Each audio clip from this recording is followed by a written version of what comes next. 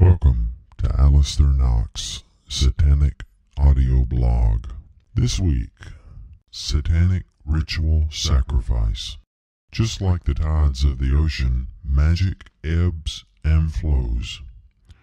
There are certain times that magic contains more energy, and taking advantage of the surge is beneficial for the Satanic practitioner. The desires of the practitioner are carried directly to the source, and their wishes are granted by Satan and the hosts of hell. Those are wondrous experiences, and they open the door for more advanced magical operations. The lunar cycles do not control Satanists when planning rituals and magical workings. As I have said in previous blogs, there is more magical energy during a full moon and a new moon than there is at other times, and this does benefit by increasing the energy force available and setting the mood for the ritual.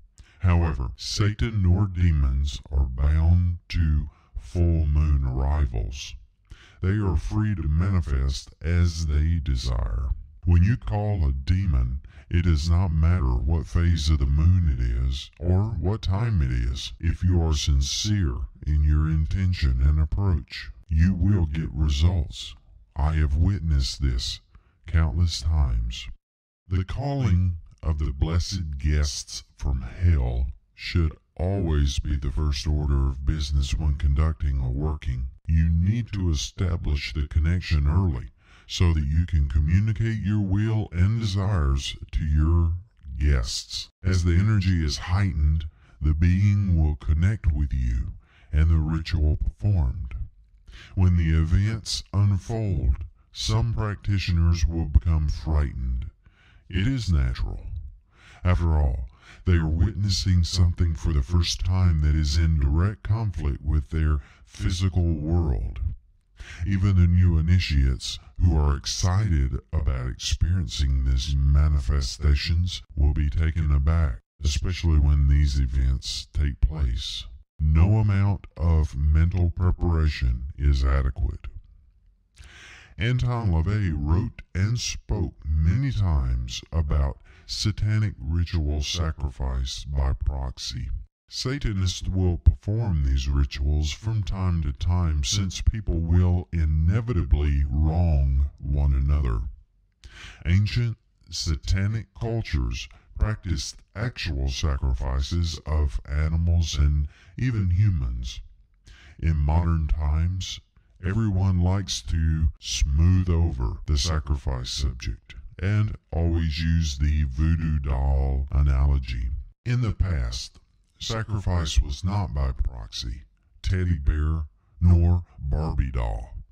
It was a real sacrifice. This was no different than the Virgin being thrown into the volcano to appease the tribal gods. The Satanists believed the blood, especially from a newborn child, held magical properties that would enable the energy to be heightened during rituals. Some coven believe that the infliction of sustained pain by the victim will greatly increase this energy. For instance, increasing the pain of an animal, such as a goat, would release adrenaline into the bloodstream so that the animal's throat, when finally cut and the blood drained into a chalice, would increase the power that could be extracted from the blood when drank and mixed with certain drugs. Aleister Crowley experimented extensively at the Abbey of Thelema in Sicily. One approach was to have sexual intercourse with and cut the animal's throat at the time of human's orgasm. The blood was ingested and a higher spiritual plane was reportedly reached. The workings of the ancients have taught us a lot in the form of what works and what doesn't work. As Satanists explore the realms of magic in the future, I am confident other workings will be devised and new ways to harness satanic energy will be found. Until then, we must always reach for the outer limits of magical operations and strive to discover new territory for the next generation to come. Until next time, this has been aleister-nacht. Visit my website at www.aleister-nacht.com. Hail Satan.